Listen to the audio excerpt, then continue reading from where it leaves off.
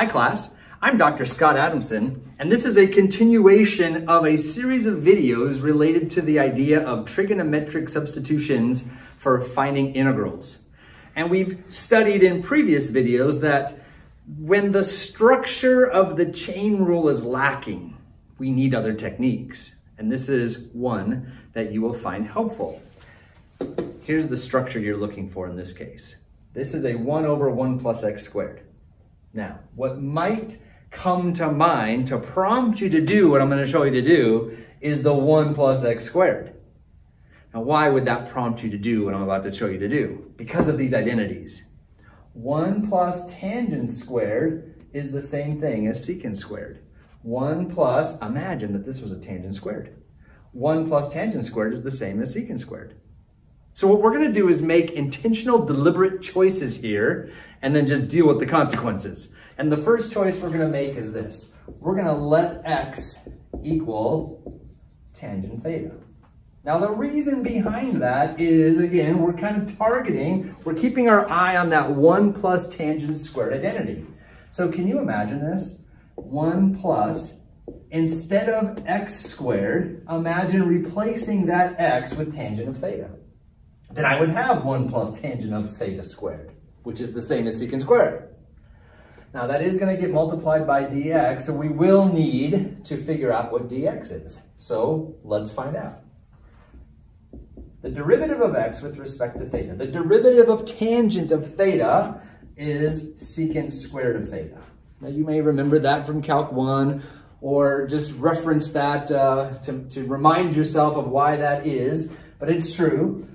Secondly, algebraically, dx then is the secant squared of theta d theta, bringing that d theta over. So using this and this, we're going to rewrite this integral to kind of impose upon it some structure that will be very, very helpful. So let me just kind of set these aside here for a minute. So this integral becomes now 1 over 1 plus x, but remember x is equal to the tangent of theta. And then that got multiplied by our dx, that little delta x, that change in x, which is secant squared theta d theta. Now again, at this moment, you might wonder, well, how does this help? I hope you can see it. Can you see a couple steps ahead? Can you see why this is helpful? 1 plus tangent squared, we know, is the same as secant squared. So this thing becomes 1 over secant squared times secant squared theta d theta. And so now it should be obvious that this simplifies to just become the integral of 1 d theta. So we've taken something that was a struggle for us and we've transformed it into a structure that ultimately gives us the integral of 1 d theta, which is theta plus your integration constant plus c. Now this is great, but we like to express our final answer in the same variable we started with. So let's transform this back to be in terms of x. Remember, we let x equal tangent of theta.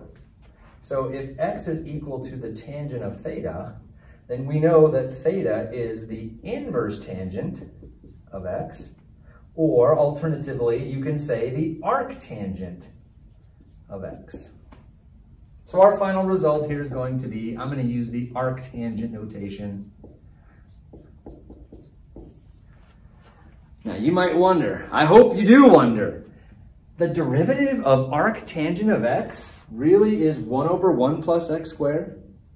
Check out another video on that so you can be clear that that is true. But thanks for joining us today, and do click on the next videos to see that all of this does make sense, and also if you would please click on the EdVantage logo and subscribe to our channel. Thanks, and I'll see you in the next video.